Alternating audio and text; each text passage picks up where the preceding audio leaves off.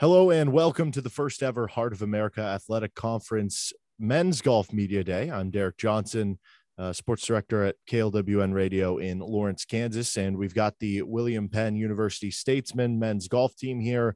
Elise Warren, the head coach, joined with one of her golfers with Austin Hafner. Elise, first things first here. This is year one for you on both ends of things with the women's and the men's. How do you juggle the two? How do you juggle having to coach both teams?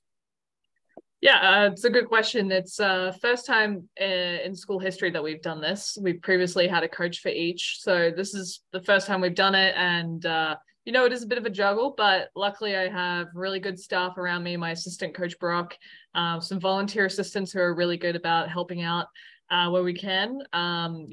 Like, for example, this last weekend, we took the men and the women to Lawrence, Kansas, and we used some student assistants as well to help out with coaching. So we find a way to get it done. Luckily, they really enjoy each other. They get along very well, the men's and the women's team, so that makes it a lot easier. And it's been really great so far. Austin, where are you originally from, and what's your major at William Penn? So I'm actually originally from Oskaloosa, Iowa, where William Penn is, and I am currently majoring in sports management, and I'm a junior. So was it an easy decision for you to stick around home and play collegiate golf, or I guess what got you to this point? It was because previously my dad was actually the head football coach here at William Penn. And so there's a rule, like if you have a family member that works at William Penn, you don't have to pay any tuition or anything like that. So not having to pay for school was definitely the big side of me choosing William Penn. Yes. What got you into golf? How old were you? I would say I was around 10 or 11. And there's just one day he went with his dad and they went golfing out at the course here in Oskaloosa at Edmondson. And he asked me if I wanted to go. And I was like, why not? I've never tried it before. And ever since then, I've just been hooked on it. Coach, tell us about Austin's game and maybe some of the other players that we should keep an eye on here in 2023. Yeah, Austin's been a staple in our program this year. He's been floating around that 2-3 spot consistently. And I believe in his game. He's an incredible player, awesome ball striker, although sometimes he doesn't believe it in himself a little bit. And we had a little bit of that conversation this week, which is good. It's all about growing and everything and getting better and developing. But yeah, incredible ball striker, really good putter, and just a good team player as well. He gets along with everyone. Everyone loves Austin. So he's awesome to have on the team. Really grateful for him. Spencer is our number one. He has been the clear number one throughout the year. He had a really great performance this weekend, finishing second with 69 on the second day, a really good performance. And he's been leading the way score-wise and also with his leadership skills. He's a fifth year, so he's been around a little while, and he's also from Oskaloosa, like Austin. They went to school together, so they know each other really well. And then Cameron, he's a transfer. He actually came from the same school that Courtney did. And he's been really solid for us as well.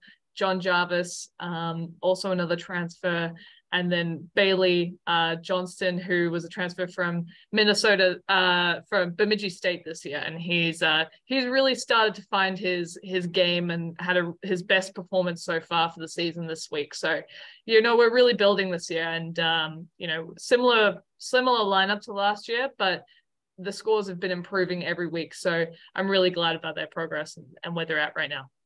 I'm going to ask both of you guys this question. I'll start with Austin. Have you ever hit a hole in one? I unfortunately have not yet. No. And what about you, Elise?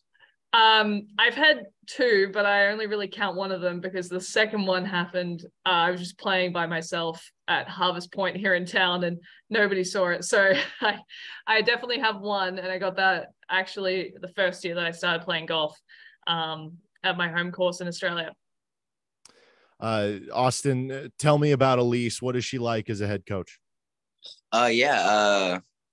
Being her first year here, it's definitely different, but as at the beginning of the year, I went up and told her that we haven't really last year we didn't really get involved in like the scene around the campus. And one of the things I told her was I really want to be more involved with the school and do more activities, I guess you could say.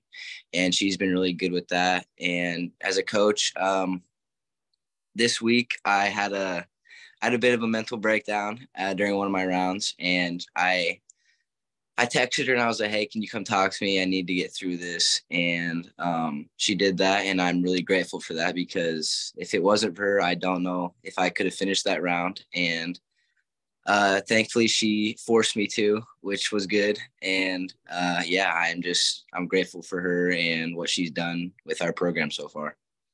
Well, Austin, what was it like playing at the Preserve, which is where the 2023 Hart Golf Championship will be? Well, luckily we in high school, we actually played that course every year of my high school career. So I'm actually very familiar with it. And it's not the easiest course, but if you know your way around it, it's not the hardest course, if that makes sense. Mm-hmm. So, I mean, it is nice knowing or being familiar with the course. And this past semester, we had the conference preview there, and the weather was definitely not the best, but we, for some reason, play well in weather like that. So not hoping, but hoping the weather's like that again, just for our sake. But yeah, it's a good course. I think it fits a lot of our games on the team, and I'm just excited for what's to come. Austin, what's your favorite club in the bag? What's your go-to shot?